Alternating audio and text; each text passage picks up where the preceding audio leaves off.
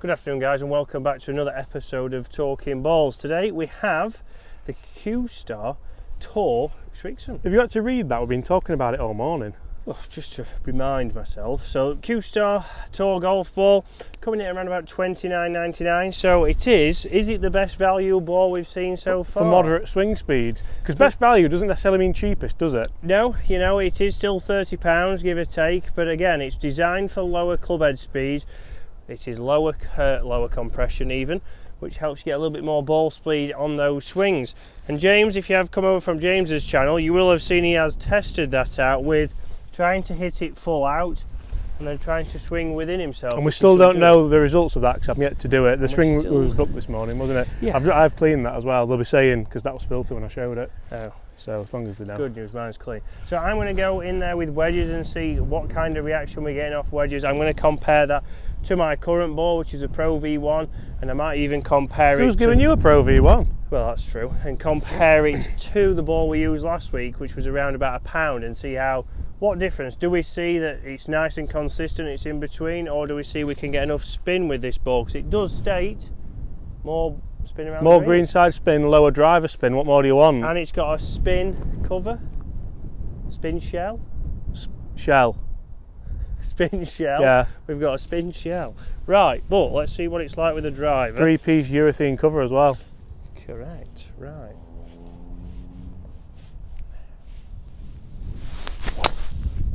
Oh, see ya. Luckily enough, there's another hole over there. It is a bit wayward. This isn't the straight flying one, you know. Oh, I can see that. That was a poor swing on that. Right.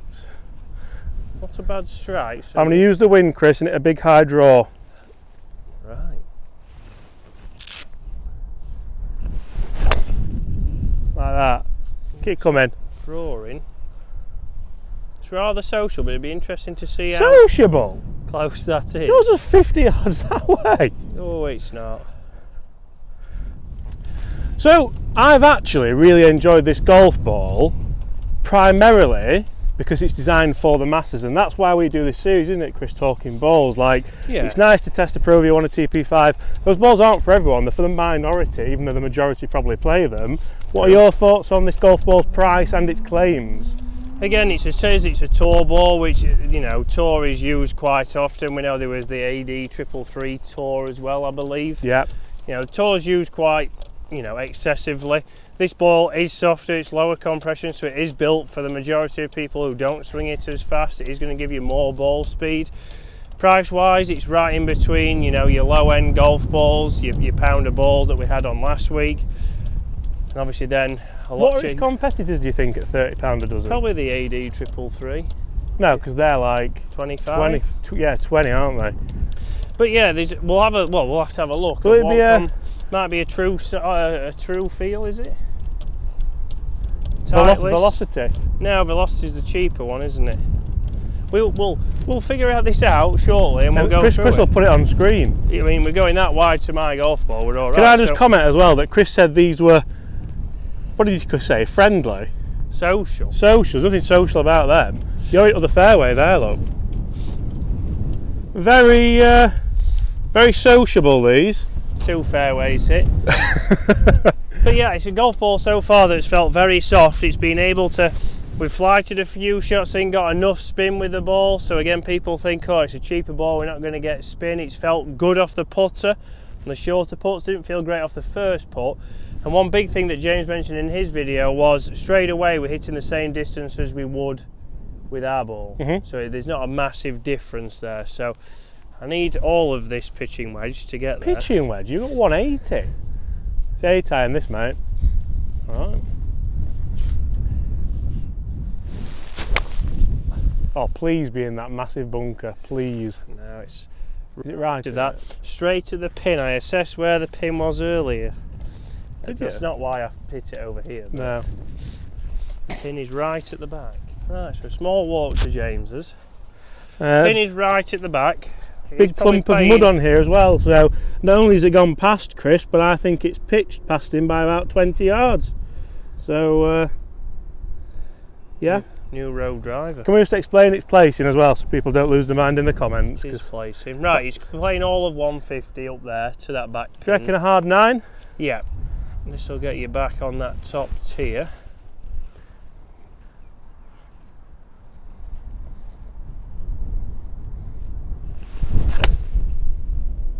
Needs to go a little.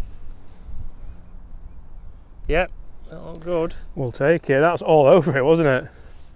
So Chris, you've done some research. I have. It's coming out at the closest ball comparison is the Titleist Tour Speed. Tour again. Tour Speed. So again, that's coming out around about $34.99 a dozen. So again, the word tour, as we said at the start of the video, is something that is overused, it's excessive. Do we see anybody on tour using it? The answer is simply no. So when sorry, I thought you made your point and walked off. I'm back in action.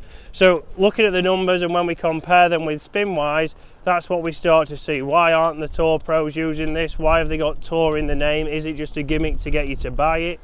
Same with this low compression. It will give you more ball speed, what we're going to see with on James's video. And why do they have to put Tour in? Why can't they just say it's a mid-range golf ball, it does this, it'll give you a little bit more distance because of the compression. Nice and easy. Now you can walk off. See ya. Right. Unfortunately mine is not on the correct tier. There, shadows. Where's mine, Chris? Can you see it? So I've just done my pitch mark at the top there. So when we talk about spin again, we saw that on the first of James's video. We saw that it had a lot of spin back, and the same here, that's pitched up there and it's had too much spin. So it's getting enough spin, but is it? And that's gone miles, hasn't it, for a pitching wedge, like 160. I know we're downwind. Yes, and again that was an easy shot. Felt like I didn't try and go at it, and the ball speed obviously was there. The key's be able to play that dead arm shot like I did, Chris, so it stops dead. I'll teach you one day. Right, is it? Fair enough.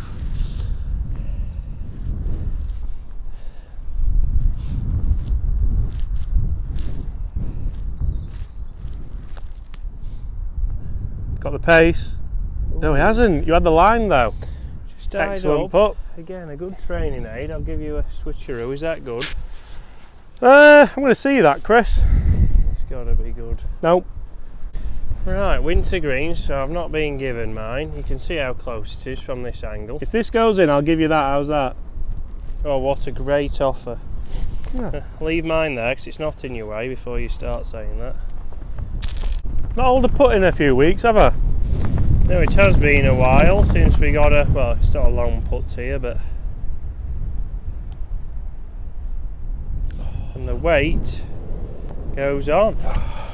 You know what? It went exactly where I aimed it, just didn't move. That's winter golf, isn't it? I'll give you that. Right, there we go.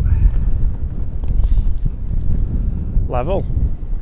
Level with one to play, the 18th. Are you jumping in the studio? We are going to jump in the studio now, show you the wedges, and we're going to compare that with a premium and a budget ball. Right guys, so inside now we're going to test, I'm going to hit 3 balls with the Pro V, I'm going to hit 3 balls with the Srixon Qstar Tour, and then we're going to have a quick look at the numbers and see how they compare. We're at 80 yards here on the 17th at Valderrama, and that's the shot I'm trying to play.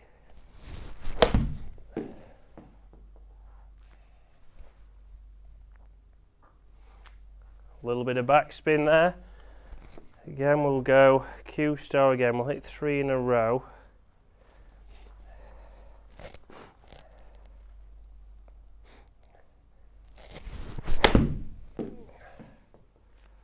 Oh.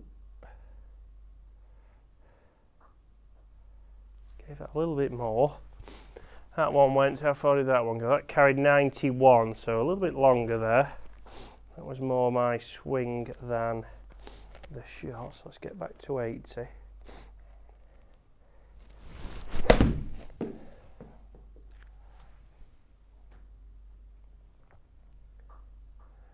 So again, a little bit long. Let's have a look. That one went in at 89 yards carry, had a little bit, it stopped pretty quick. So let's go 3 with the Pro V now. Again, we'll compare the percentage. Straight away felt a little bit firmer, and that has come off a lot hotter for me. slightly lower, a little bit more spin. Carried 90, went 91. So I feel like I've got to take a little bit more off this.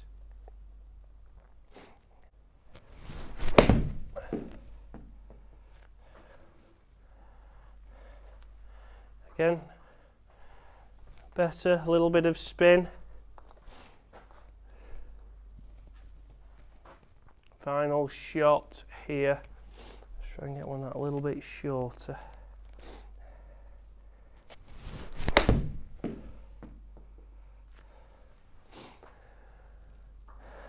That is very much like the first one. So let's have a look at the comparisons now.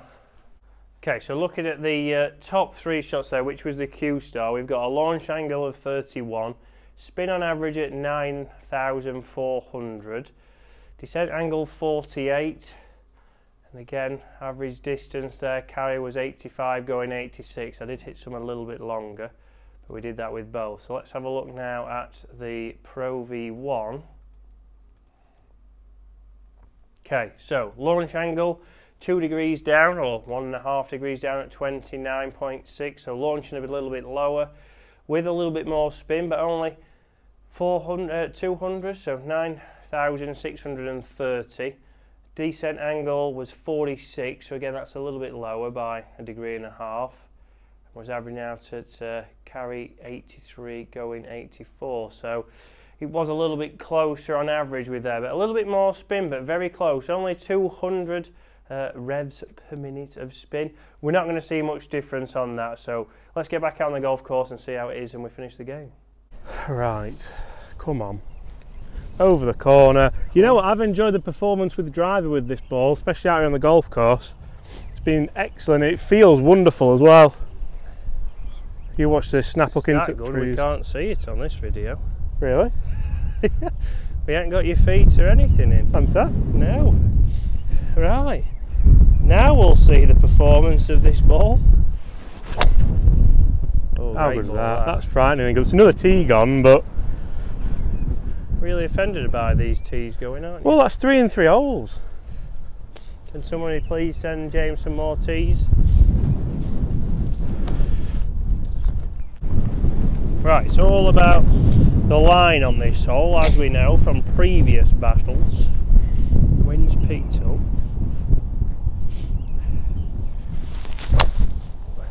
It's a low runner, right hand side of the fairway, not your best.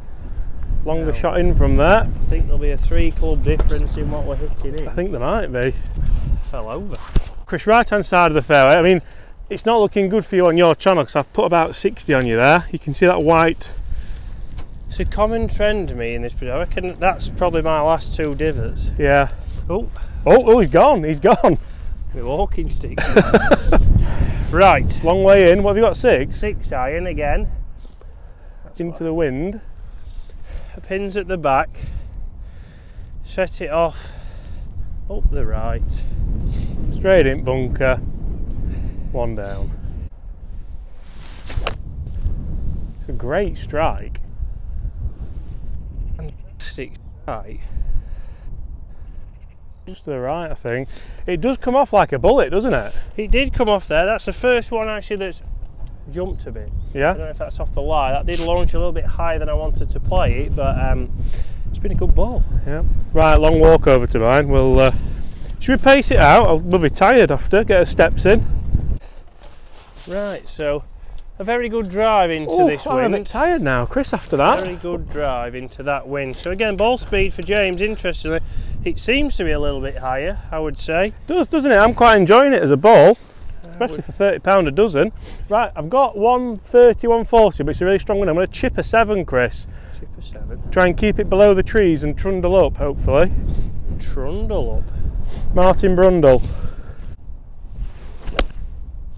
That's a good looking shot. Oh, be as good as you look, please.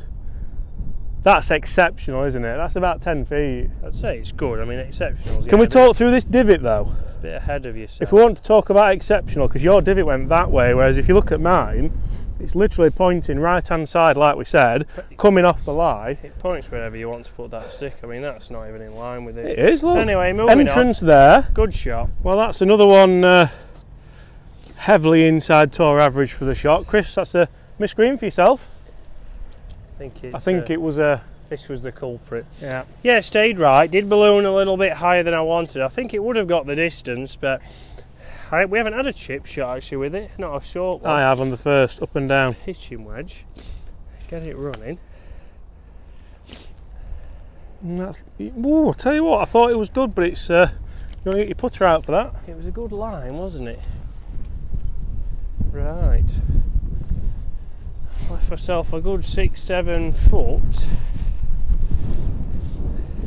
It felt soft off the chip. It didn't feel bad at all, really. I think, feel-wise, it's as good as anything, really. I'd say it's the best feeling ball all round that we have tested, and for the price, it is a ball that a lot of people will use. Right, come on, this is for a victory, isn't it? On the last. Sneaky, just a little outside right number. Pace. Chris will probably miss that coming back anyway, for glory. Yes! Now, straight down your foot marks there. It's like he'd made a little bit of a funnel. Get in! Oh, that makes it even better. That makes it even better. Hey guys, thank you very much for watching Qstar Ball, Qstar Tour. Again, a lot of balls on the range for Srixon. We've just got to figure out which one's for you, but this one, probably the best mid-range ball we've tested.